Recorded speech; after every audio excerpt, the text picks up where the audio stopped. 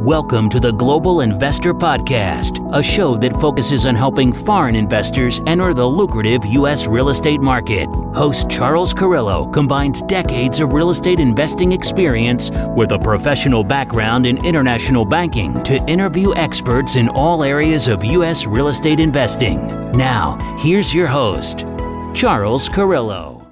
Welcome to another episode of the Global Investors Podcast. I'm your host, Charles Carillo. Today we have Tran Milica Krstic. Eric is managing partner of Universal Commercial Capital, a private lender with 25 years of experience in real estate and private lending. He is a member of the American Association of Private Lenders, loves working with U.S. and international investors, brokers, and realtors. Milica has a master's in political science and a journalist by profession. She works with Eric as a sales executive at Universal Commercial Capital. So thanks so much for being on the show. Thanks, Charles. Hello, everyone. My pleasure to be on this podcast today. Hi, Charles. Nice to see you again.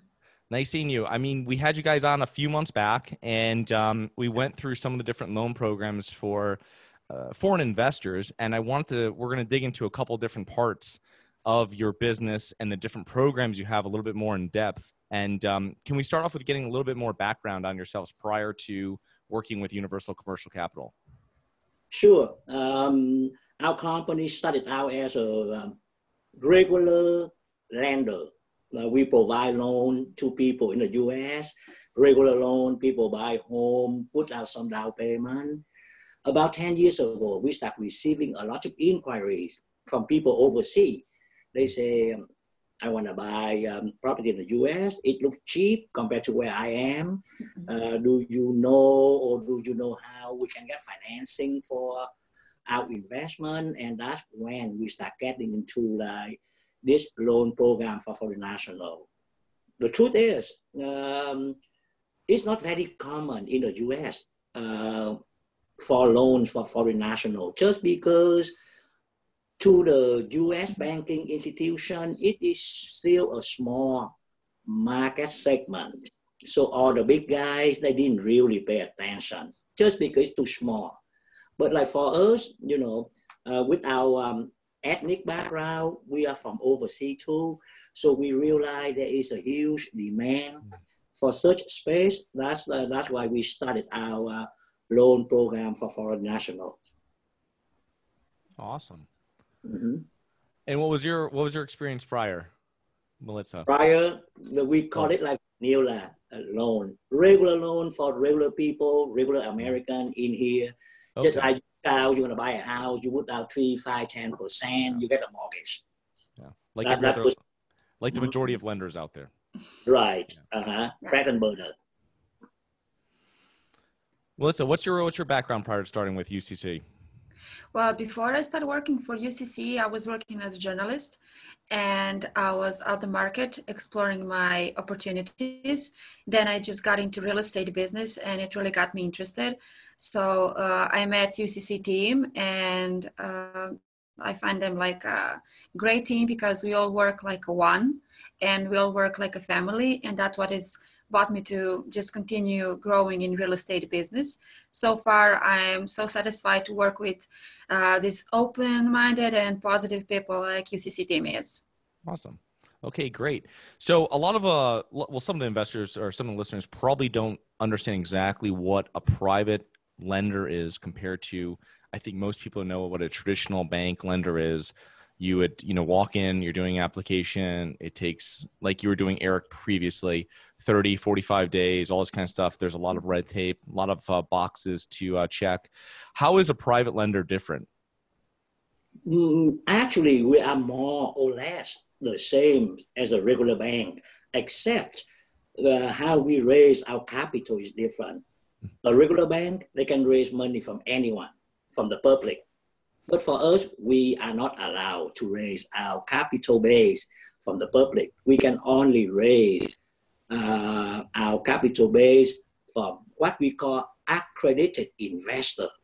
That means people have experience investing in stock, in bond, in real estate. So in a sense, to protect the general public, we only allowed to work with like very experienced investor institution. That's the only difference. Besides that, we are more or less look at things the same as a regular bank. Okay. And are your guidelines pretty similar to a traditional bank when going into looking at a potential loan application? Actually, we are easier because unlike the bank, which is regulated by the Federal Reserve, we are regulated by the SEC, Security Exchange Commissions. So we are easier because we are under less regulation, less rules, just because the government does not have to protect that much the general public. Right. You know, accredited investors, they know what they're doing. So yeah. We are lenient rules. So for investors or for listeners, what happens is that when we're talking a lot about syndicating real estate and we're talking about raising money and SEC guidelines, that's coming in on the equity side of it. What Mr. Tran's talking about is coming in on the debt side of it. So these are accredited investors, so they're wealthy individuals. There's different guidelines the SEC sets for them. And this is where you can invest with a company like UCC to get involved in the private lending on the debt portion of it, other than how we always usually talk on the show, where we're raising money from investors to come in on the equity side. So Right. actually owning the property. So it's on the other side. It's a little different. So right. That's very interesting. Okay. We'll get into that a little bit more. What I want to see is what are the different loan programs that you guys offer traditionally? Mm-hmm. Milica? Well, yes, of course. Well, as people can see on our website, we're offering hard money loan, commercial loan, construction loan, and fix and flip loan. It depends of your, project that you have or loan scenario that you have. We are very open for new partners, new ideas. So that is what we're offering to people, those kinds of loans that we can offer. Are they mainly short-term loans? Like I imagine the hard money and the flip loans, those are all short-term. Do you also do longer-term loans? Yes, we do. Actually, for the podcast today, we are more or less talk about international investor. Mm-hmm. And for international investor, they normally come in on the longer-term loan than fix and flip because they're not here. So it's really hard for them to run the whole process of fix and flip it. We have 30 years loan program for international investors, the same as the regular American in this country. The only difference is rate is a little bit higher just because our requirement to approve the loan is much less than the regular American. But the term, 30 years, 15 years, 20 years, the same. Okay. They can have a long-term loan if they want. Okay. And what is the minimum loan amount you guys usually work with? Do you guys put a floor on that? Yeah, go ahead, Milica. Well, we usually work from 100K up loan programs, but we're very flexible when it comes to loans. So it depends on loan scenario, but we usually do that kind of loans. Okay. And one thing I want to mention about a loan amount, a lot of our clients from Europe, they are attracted to the U.S. market just because the property price is much cheaper than U.S. They can find a lot of $80,000 property, under $100,000 property. So sometimes the loan amount for each property is small, but we can do blanket loans. Like some investor from Europe come in and say, Eric, I want to buy 10 property at the same time. Put one blanket loan for all 10 for me. So that's normally how we work with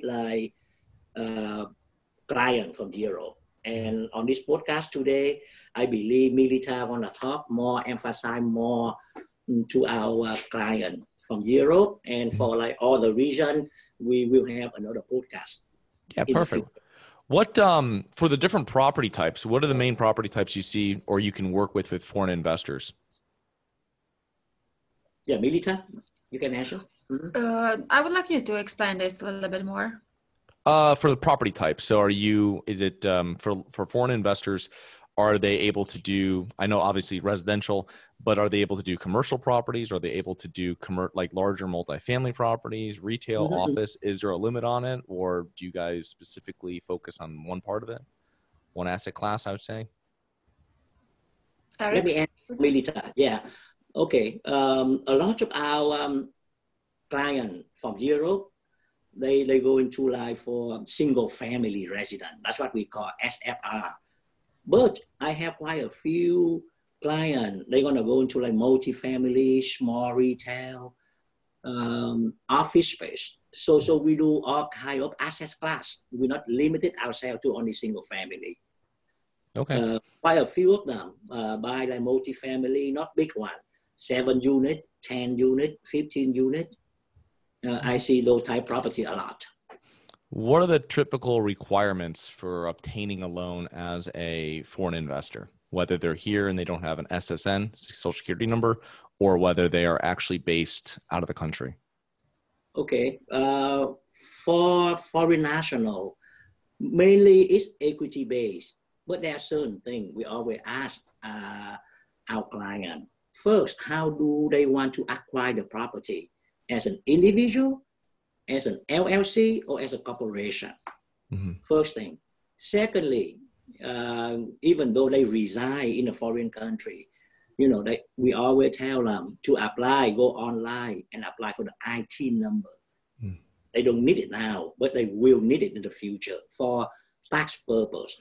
When they apply for the loan, there's no tax. So I don't need the IT number, but they should have it handy, ready from the beginning. So when they sell it, they have to provide that number because there might be some tax liability when they sell the property.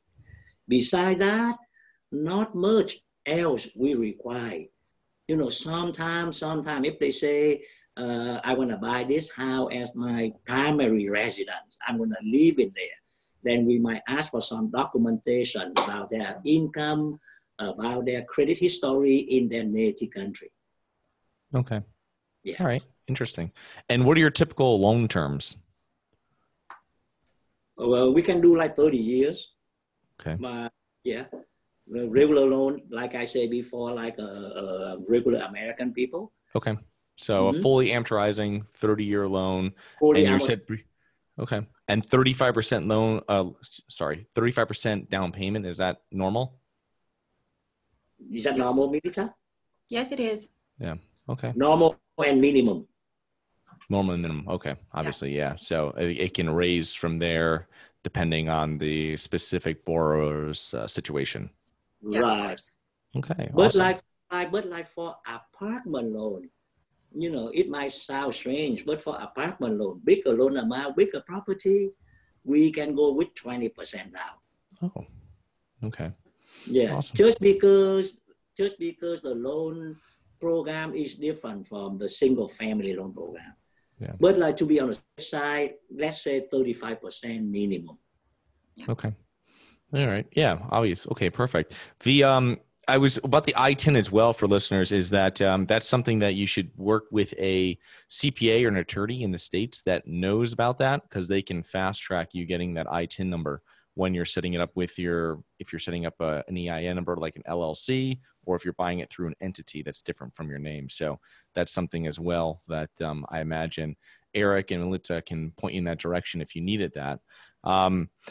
You guys work with a number of different real estate investors, U.S. and foreign. And what kind of issues do you normally see investors make that you deal with? I always like to ask to see from lenders' perspective, from attorneys, from anybody that's not the investor, where they see investors making mistakes. Mm-hmm. You want me to answer this question, Milica? Yes, of course. Okay.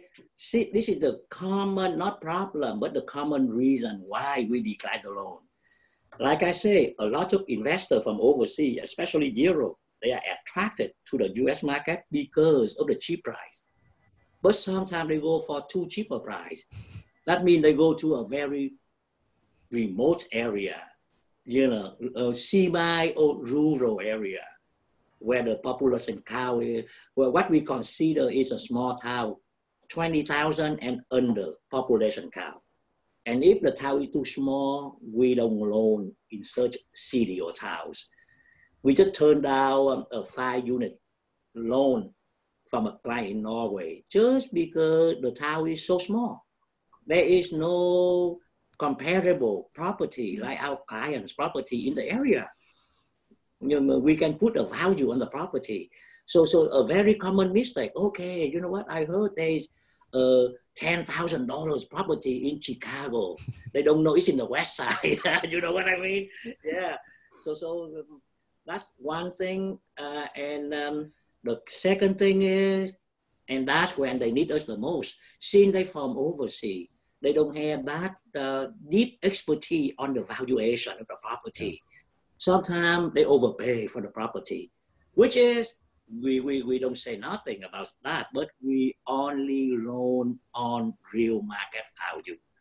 If you overpay for the property, you have to bring in the difference yourself. Those are the common mistake problem that I can see from our foreign investor. Yeah. Mainly valuation and area location. Yeah. Valuation, not knowing the market. Okay. Yeah, those are, I could see that. And especially it's much more difficult for someone that's not local or especially foreign. Right. It would be a lot more difficult for them to find and actually have what you would say, a good estimate of what the price should be for the property. And right. So that's why they need to just inform themselves a little bit better, or just to contact us. We are here to help to see if the property is good, if the neighborhood is good. We just can recommend something, and just we have to deny small loans, and just, it's the risk that we have to take. Yeah. And I want to add one thing, Charles. You know what? A lot of foreign clients, they don't come to us. They don't look at us as a lender, but they come and look at us more as a insurance policy for them. Because besides their down payment, their money, their 35%, 65% is our own money on the table. So we will make sure the value is there. We will make sure the legality of the property is there to protect ourselves first. And if we protect ourselves, that means we protect our client. So I have a client from Finland. He buy one time 50 property. He can pay cash. He still come to us and want to borrow against those properties. So we can do all the quality control on his investment for him. Yeah, it's another set of eyes for doing underwriting. So it's definitely, that's definitely one benefit of when you're taking on a loan when buying property, is that it has to go through a whole separate appraisal, has to go through a whole, many different parties, go through the bank, and then goes through another appraisal as well. So there's other factors, other people looking at it. It's just not you, and getting a property and have a broker tell you it's a good deal, and it's not really a good deal. Yeah. I was looking on your website, and you guys have a new section. It's called Opportunities. What is that? Explain a little bit more about those properties. Are those properties that you've taken back that you're selling now, or? Okay, let me answer on this question. On our website, Opportunities, remember I talked about accredited investor. Oh, okay. Lots of qualified investor in the country. They have excess cash, excess capital. They want to deploy it. And they always look out for the opportunity. So they contact us. They say, "Hey, Eric, you have any investment opportunities that I can come in, I can invest, co-invest, or I can buy the loans from you?" So that is the base for our accredited, both American and offshore investors to come in and review our portfolio, so they can make a decision on how to deploy their capital. Okay. I'm sorry, you don't commingle it then. They come in and they will make an investment, and they'll have themselves will have the note on one property. It's not spread out like a fund or anything? No, we are not a fund. Yeah. Each investor come in on their own. Okay. We are not set up like they put money in the fund, then we deploy the money to this, to that. They make their own decision on where and how to invest.